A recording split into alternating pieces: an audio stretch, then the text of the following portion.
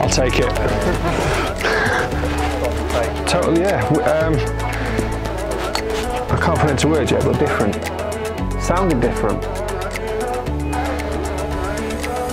Don't know how to explain it. It felt very different. Hi everybody, welcome to the channel. My name is Andy Carter and today's video is all about Titleist. The brand new TSR metal woods are coming out. I'm excited. Now, if you've been following my channel for a while, or you've been following my kind of what's in the bags over the years, you will know that I'm a little bit of a Titleist fan.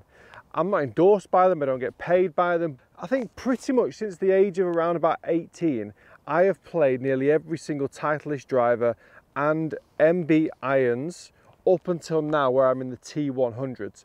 I'm not going to try and come at this video too biased. I'm going to tell you exactly what the driver does, and in the next couple of videos I want you to watch where I compare the TSR to the TSI. I have been for a fitting already at the Titleist Fitting Centre in Woburn in the south of England, and the results were very, very interesting. Absolutely not what I expected at all. Some in a good way and some in a bad way, but let's see exactly what this TSR has to offer. There's nothing better. It's like Christmas, isn't it? Opening up a brand new box. In here, I have got the TSR driver and the brand new 3-wood. Every Titleist driver just looks so classic. It looks absolutely beautiful. They've just gone, it's just so simple but effective. But this, they're so beautiful. They're so beautiful. And what you'll notice, I'm actually in the TSR2. Now, in the past, I've always been around the 3. So I've always been looking for the kind of slightly deeper face and kind of smaller profiled head. And that's exactly what I expected to get out of the fitting. I actually almost expected to come away from the fitting with a TSR4, which was an even smaller head and a more compact head.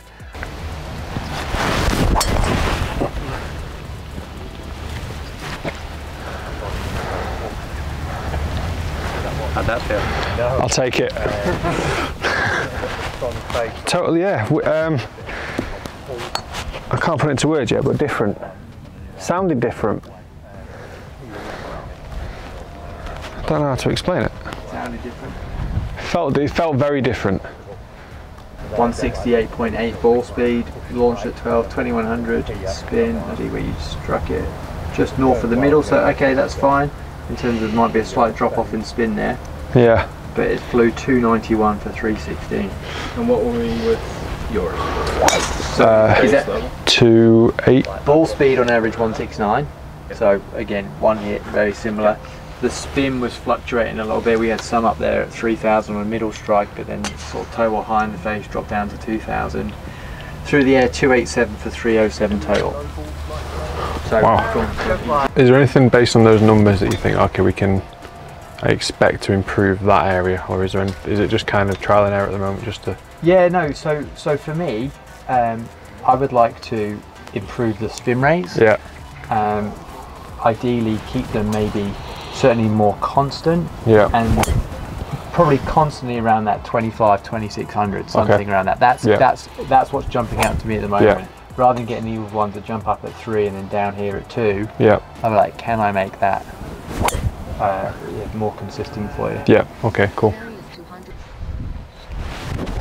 Okay, so Titleist are marketing the TSR that it's going to be faster, longer and straighter. Now that is a huge statement, because at the end of the day every manufacturer says the same thing. No manufacturer is going to come out and say this is a bit slower, might not go as far, but you'll be all right, you might hit some straight shots. Now, this is a decent little start as well, because it came first and second in the Open with Cameron Smith and Cameron Young. Now, there's been 3 key changes in the TSR2 in particular. That's the one that I've got.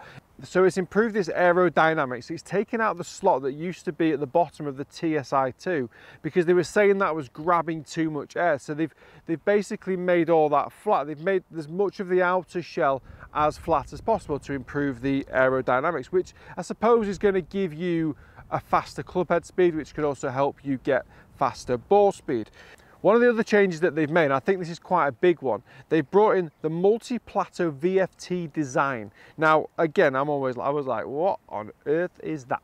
It's basically giving you more forgiveness off the face, more forgiveness than what the TSi3 gave me, and more forgiveness than what the TSR3 will also give. The TSR3 basically has like a smaller sweet spot for added speed, and I was noticing that I was getting more speed from the TSR3, and I got it from the TSi3, than what I got from the TSR2. However, because the face on the TSR2 is a little bit more forgiving, it almost kind of said, well, take back a little bit of that club head, that ball speed, and let me give you more straightness in your off-center hits. And that's one of the things that I noticed. I obviously went into the fitting asking for more distance. Give me more ball speed, give me more distance, and yeah, get me straighter, get me faster, longer, straighter, everything you've promised. I feel like they probably managed to give me straighter, but not longer and faster. But I could have gone longer and faster with a TSR3, but I wouldn't have gone straighter. And that's the key thing. It was trying to find the correct balance and the best balance. And the final change is the optimized speed and stability. So it basically brought the center of gravity lower and more forward to increase ball speed and improve launch and spin. Again, we've got to try and make sure we get the right sort of face dynamic to allow for that to happen. But as it actually looks, it looks really super sleek, it looks nice. And like you say, if all of these things come together and you get more speed, more distance and straighter shots, every golfer's going to be happy.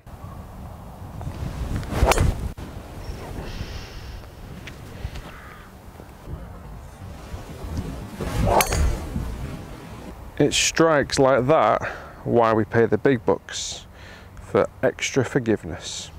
One of the interesting factors now is that the same with the off-center hits, you're not going to lose too much distance. There's going to be an improved ball speed and improved forgiveness. And I've got to say, it's hard to really argue because that is one right out of the neck, bang in line, excuse the sheep, with one that I hit pretty decent to out of the center, maybe a bit of a push, just down that right side there. So there's probably 5 to 7 yards tops in terms of the distance, and that's what I want from a driver, forgiveness. If you are looking to buy one of these or get fitted for one of these in the future, 23rd of September is your magical date to go down to your nearest Titleist fitting centre or your nearest golf store that has them in stock. Try it out, test it for yourself. At the end of the day, I can stand here and say this is great, this is rubbish, but what I really think of a golf club is not going to massively influence what you think of the golf club. What might be right for me won't be right for you. You might prefer any other brand on the planet. You might love Titleist, you might hate Titleist, but you know what?